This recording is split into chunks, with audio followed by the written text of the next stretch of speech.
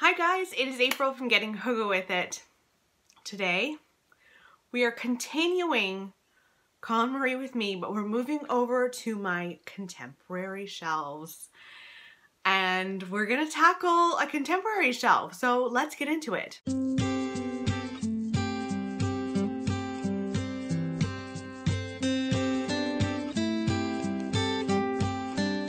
If you don't know, I have been really hard at work on my bookshelves.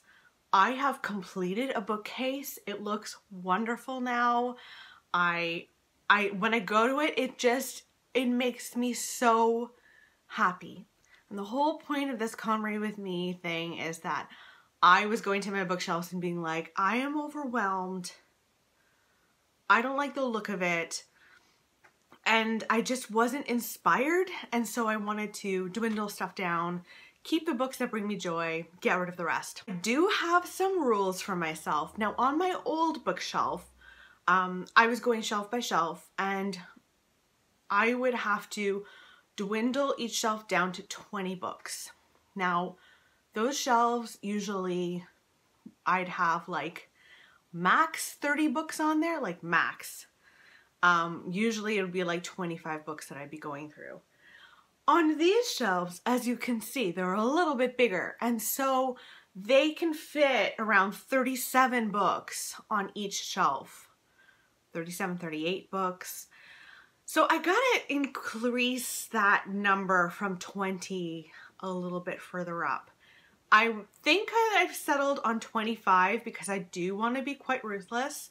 Now the other little thing about this is that I can put 2 books on my limbo shelf, or now the limbo shelf is on the floor, so I can put 2 books over there.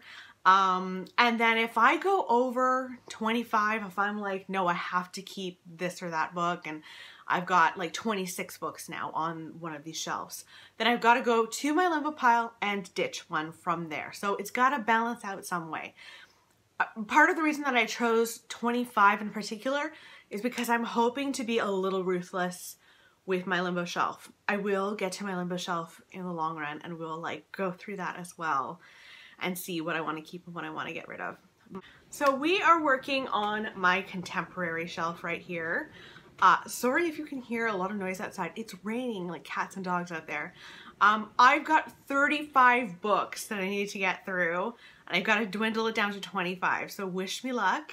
First up is The Life We Bury by Alan Eskins. This follows a young man. He's in college, and he's tasked to interview a stranger and write like a very short biography. And so he goes to an old age home and he meets a man who is a dying Vietnam veteran and also a convicted murderer. And it's about their experience and their relationship. I don't think I want to read this. I don't. I'm going to get rid of it. Starting out strong. Next up is A Little Life by Hanya Yanagihara. This is very much a love it or hate it book, like 100%. I've heard that this can be very depressing, like you just feel sad reading the whole thing. It's about a man named Jude and his life, which I think has a lot of trauma in it, and it's about him and his friends. What I've heard about this is that the characters are really, really well developed, and you just care so much about all of the characters. I really want to keep this. One day I'm going to read it. It's a chunker, so I don't know when that will be, but I'm going to keep it. Swimming Lessons is up next by Claire Fuller. This is about a woman whose mother disappeared when she was a child.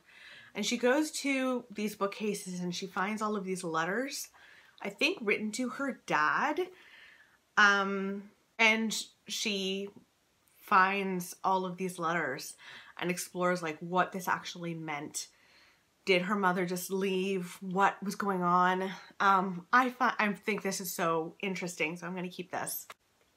Please Look After Mom is about a woman who disappears. She's 69 years old and she's separated from her husband in a subway station in Seoul, and their family are like desperately trying to find her. And they need to ask the question, how well did they know their own mother?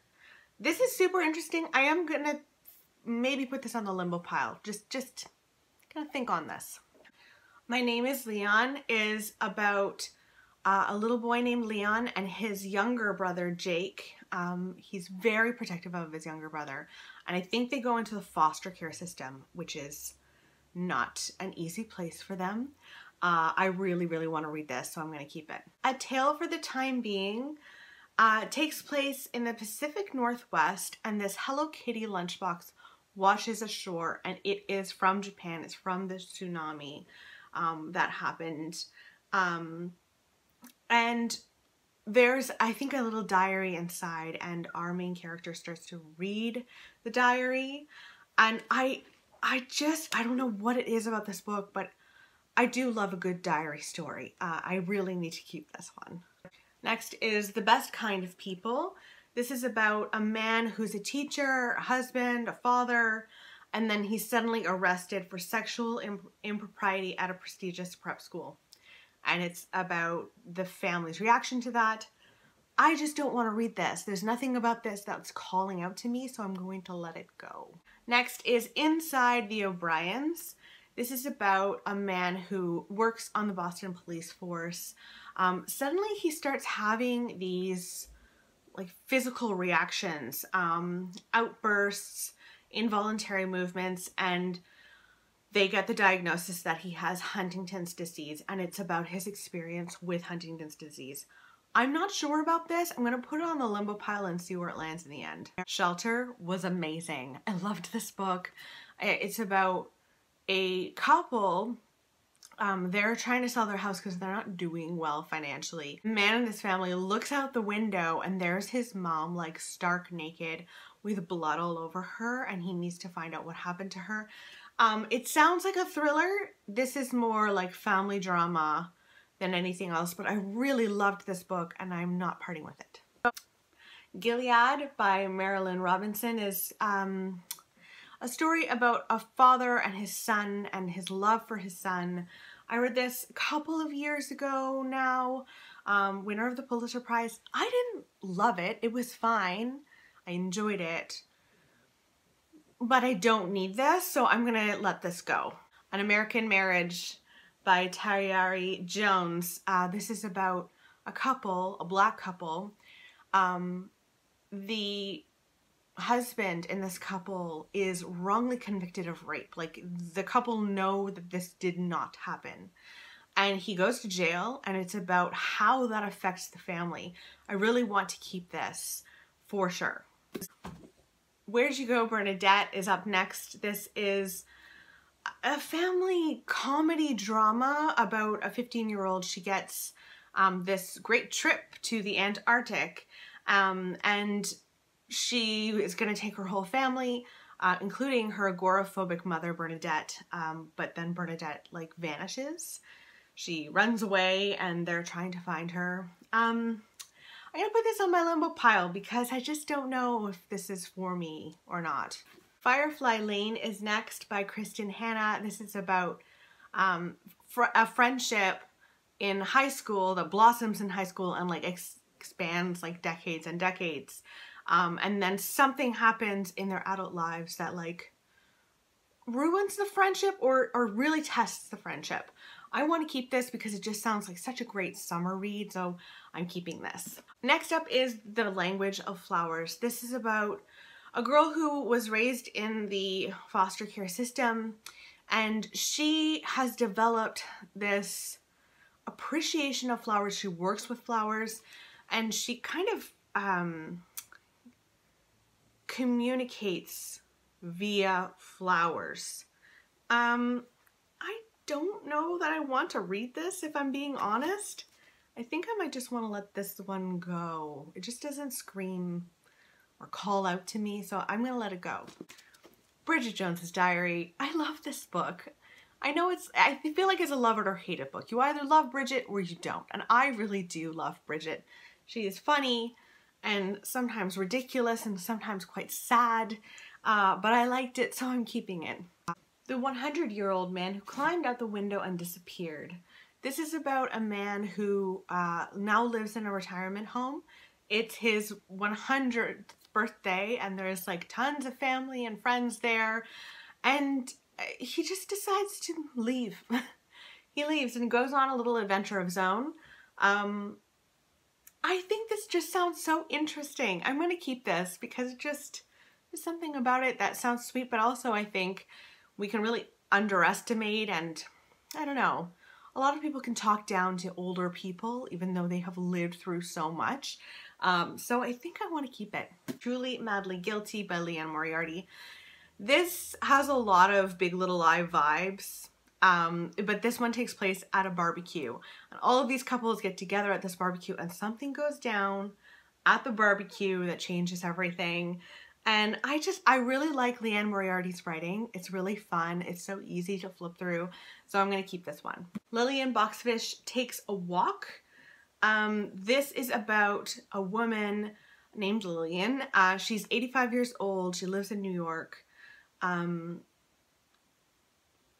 she is reminiscing about her earlier days in the 1930s when she wrote copy for Macy's. This one I do find kind of curious and interesting. I want to know what happened in her past, so I think I'm going to keep this one. Next up is Jeanette Walls, The Silver Star. This is fiction. She's written a lot of nonfiction, but this is about two girls in the 70s. They live in California and their mom kind of vanishes on them. She gives them some money but vanishes. One day they come home, there's a cop car outside. They decide to just leave and go and find their uncle and stay with their uncle, and it's about their adventure and their experience, and I want to keep it because I loved The Glass Castle. When God Was a Rabbit by Sarah Winman. There's not a lot on the back. This is a book about a brother and a sister and childhood. More than anything, it's a book about love in all its forms. There's not a lot on the back, but I really want to read this. It's Sarah Winman, so I'm keeping it. It's One True Loves by Taylor Jenkins Reid. Now, I've read Daisy Jones and the Six. I've read The Seven Husbands of Evelyn Hugo. I think I prefer, I haven't read this, but I think I would prefer her historical fiction than this. I just read a little bit of it, and I know I don't mean to use the word chicklet in a disrespectful way, but it's just very light. It seems very, very light, and I just don't really want to read this. I think I just want to read her historical fiction stuff instead. So I'm going to let this go. And here's another, maybe in another life. This follows a girl who basically it follows two avenues of how her life could have been. One where she goes to this party and leaves with an ex, and one where she goes to this party and leaves with her friend. I just don't think, I wanted to think that Taylor Jenkins Reid would like completely be for me, but I just don't really want it, so I'm gonna let it go. Bridget Jones and the Edge of Reason I'm keeping. Now, I loved Bel Canto by Ann Patchett. This is so good. This takes place in South America, where there's this big party that is being held in honor of this really powerful business man. Unfortunately, he actually doesn't show up, but a bunch of gun-wielding terrorists do. They take the party hostage, and we meet a bunch of people at the party. I really loved this book, and I'm keeping it. A Visit from the Goon Squad. I don't actually know if this is for me. This is very well loved, and it follows a punk rocker and a record executive. I imagine that, you know, if you like Daisy Jones and the Six, this might be a thing. I don't know. I'm gonna put this on my limbo pile because I just don't know. The Lowland is next by Jhumpa Lahiri. This follows two brothers in wake of a very terrible tragedy. And we move from the 1960s to present, from India to America. And I really do want to keep this because I've heard a lot of great things about this author and I've never read anything by her. So I want to give her a shot. Next up is Purple Hibiscus by Chimamanda Ngozi Adichie. This is about a teenage girl. She's 15 and she has a father who's kind of domineering. She ends up actually going to live with her aunt. And she loves every moment of that, and it's about family and dynamics, and I want to keep this. The Woman Who Walked Into Doors by Roddy Doyle. I read this in high school and I really loved it. It's about abuse, domestic abuse, and how difficult that is. I think I have the sequel somewhere on this shelf as well. So I'm going to keep this because it has a lot of memories for me. Next up is Hand Me Down World. I've tried to read this before and I got quite far in, but there must have been a reason that I didn't finish it. I'm going to just get rid of it because I don't think it was like pulling me in, so I'm just going to get rid of it. Stay With Me. This is about a couple who are really struggling with infertility. His family decides that he should take on another wife, and it really impacts their marriage. Like, he does take on another wife, and they had always agreed that they would not do that. Even though this is like, I think, fairly normal in their culture.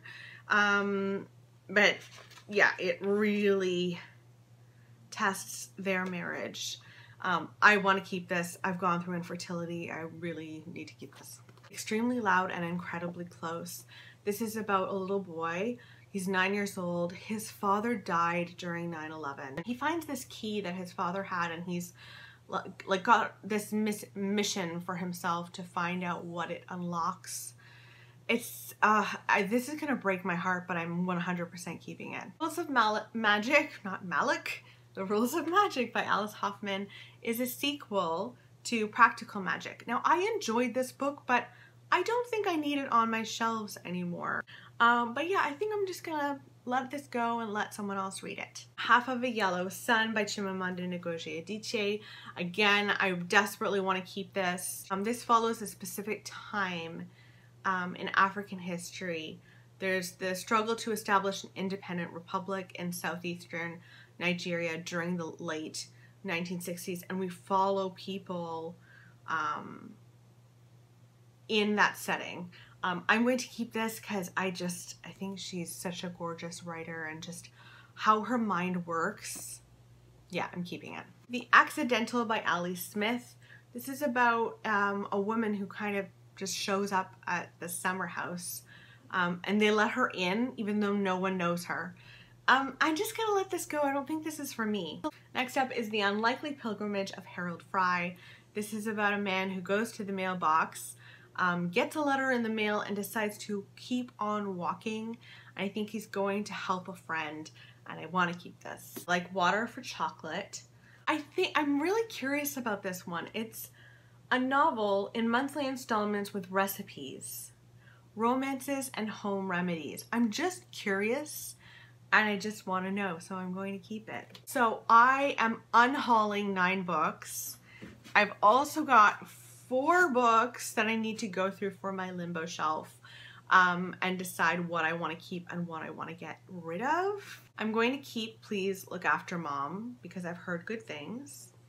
I think I'm just going to get rid of Inside the O'Briens. I don't know what it is about this book, but I'm just not super drawn to it. I think I want to keep Where'd You Go, Bernadette?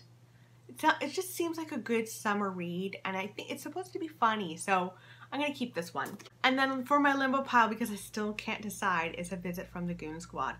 I always feel like when things win, I think this won the Pulitzer at one point, when things win big awards, I'm like, oh, I gotta read them, but I don't always get on with that. So I don't know if this is for me or not. I'm gonna put it on my limbo pile, and that's that. So I did well. I got rid of 10 books. I had 35. Now I'm down to 24. It had to come down to 25 because this one is going on my limbo shelf.